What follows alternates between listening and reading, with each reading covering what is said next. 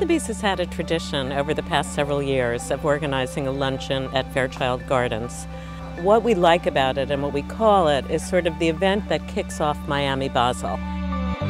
Different monumental sculptures from a variety of artists, young and old, over the years have graced the gardens.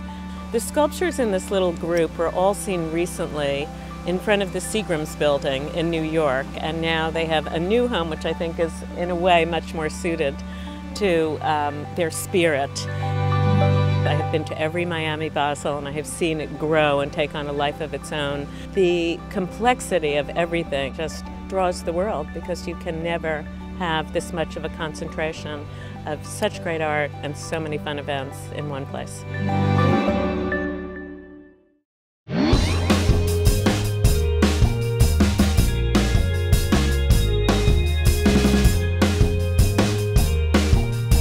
We always like to welcome Art Basel, and that's why, we try to do like an opening.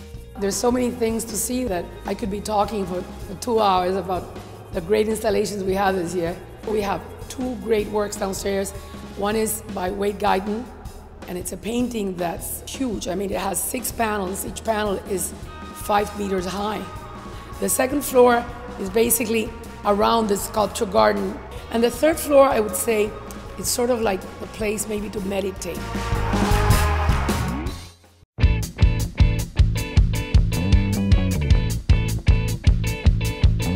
It's the 11th year of Art Basel in Miami Beach, and we are presenting an exhibition done by Oscar Murillo, who worked at the collection in this one gallery for 6 weeks and created 50 different works of art, and we are presenting 6 of those works.